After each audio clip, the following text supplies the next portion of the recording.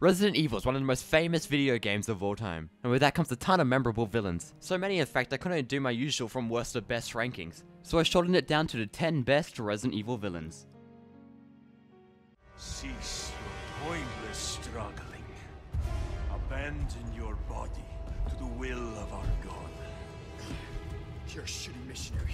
You know that. Chief Torres Mendez is a character I didn't really care about. In Resident Evil 4, he was just a big scary guy there for Leon to kill. But in Resident Evil 4 Remake, we learn a ton more about him. To summarize, he was a man that deeply loved his village, taking the time to know every single individual member. He even kept a journal documenting every single little thing that happened. In a time of desperation, he allowed himself to be tricked and manipulated by Osmond Saddler, having all the people he cared about and himself infected with the last Plagas parasite, being made to preach about the very thing that destroyed his village. If you haven't yet, you really should read the files about Chief Mendez in Resident Evil 4 Remake. They made me honestly feel bad about killing him. Now, let's take a look at him. Wow. Well, Ethan Winters. Resident Evil Village is full of amazing villains. Not you. But there's just one that's way more popular than the rest. I'm talking about none other than Alicina Dimitrescu. She broke the internet when Resident Evil Village came out. Cause yes, goth mommy, step on me please. I never really understood that part. To me, she is just very unique compared to every other Resident Evil villain. And is my second favorite villain from Resident Evil 8. You think I didn't know you were coming? This is my life's work. I'm not handing over anything! We have our orders, Dr. Birkin. Next we have William Birkin.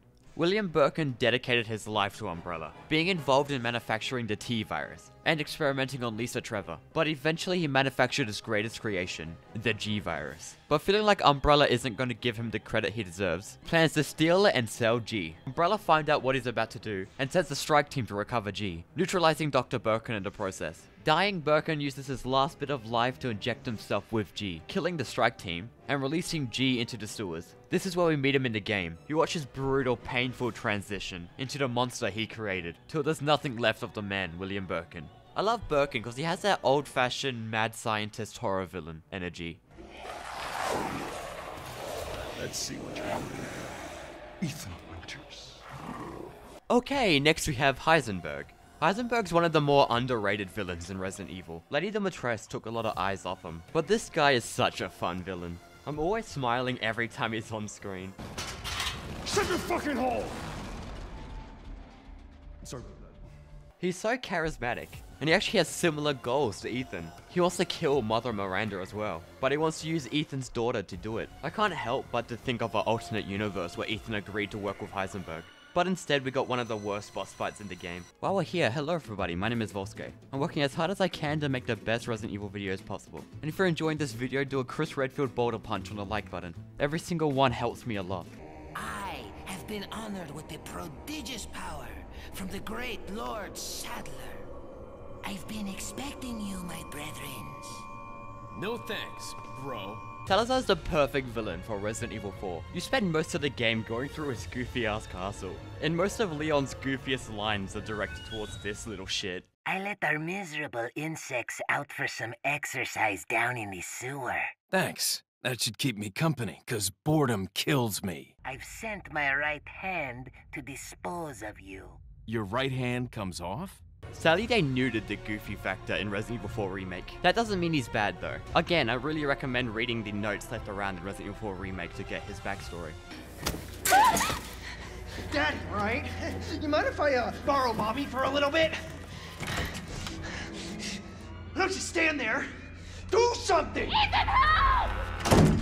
Lucas Baker is one of the most horrifying Resident Evil villains, just cause he is truly psychotic. In Resident Evil, you're usually fighting giant monsters and evil world-ending threats, but Lucas Baker just enjoys torturing people. He is like the Jigsaw of the Resident Evil universe, putting Ethan and Clancy through hell. Even if he wasn't infected by the mold, he would still be one of the scariest Resident Evil villains. Ah, yes, the time has come for this lamb to join our covenant. Oh, blessings unto him and the sweet mercy they bring.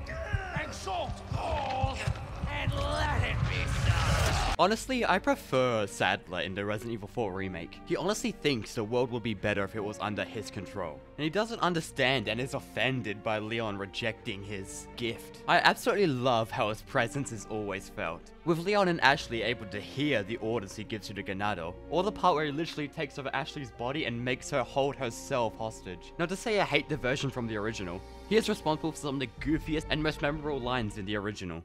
Don't tell me you've never swatted a bothersome fly. In essence, it's the same thing. What did you say? Insects' life doesn't compare to human lives.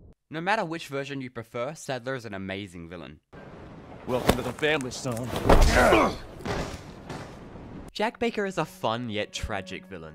He was a good man just trying to do right by everyone, and one day he found a little girl who he thought was hurt in a storm, who ended up being a bioweapon and infecting him and his whole family, driving them insane. Jack is somehow so fun yet so scary. He just seems like he's always having such a great time, and is easily the best part of Resident Evil 7.